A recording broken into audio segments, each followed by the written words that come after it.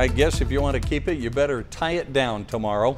Yes, it's going to be really windy here across the state. Also, our temperatures are going to be about 20 degrees hotter than today. So it is going to be a weather whiplash. And then we have our next storm that's going to move in on Sunday.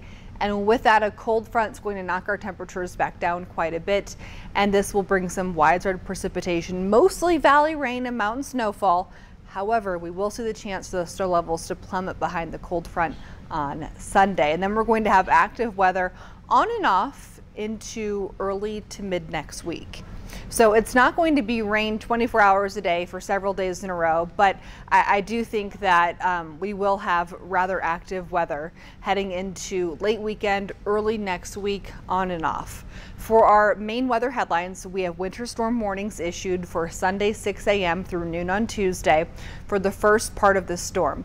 And this is going to bring us some tough driving conditions, mainly above about 7,500 feet for the northern mountains, 8 to 16 inches of snow, closer to 2 feet possible for the top of the Cottonwood Canyons. Right now, getting ready for bed on this Friday night, temperatures in the 50s here across Utah. As you wake up tomorrow morning, temperatures will be about 40 to 45 for much of the Wasatch Front, rising into the 60s at lunchtime tomorrow, and then daytime highs close to 80 here in Salt Lake tomorrow. Wind will be very strong though, 50 to 60 miles per hour, so we could run into some problems with our wind gusts.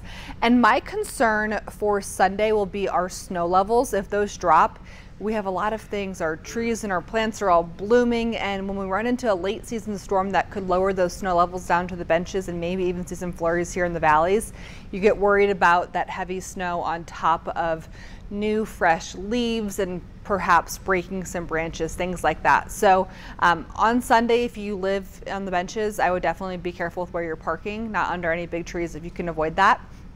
And then we're going to have the chance for some overnight temperatures to get right around freezing on and off through the Wasatch Front even early next week, with the chance for some lake enhancement as well through Wednesday.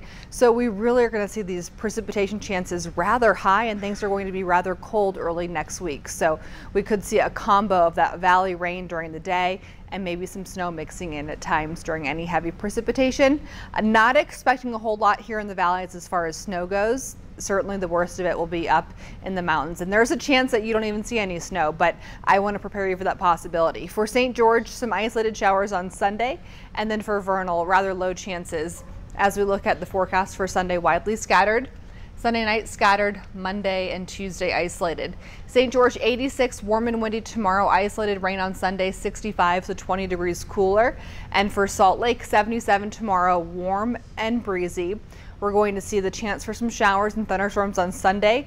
It is likely 60 degrees there, dropping into the 30s Sunday night. Snow levels dropped about 5,000 feet behind the cold front on Sunday. Only 53 for a high Monday, low 50s Monday, Tuesday, Wednesday, with overnight temperatures near freezing for several nights next week.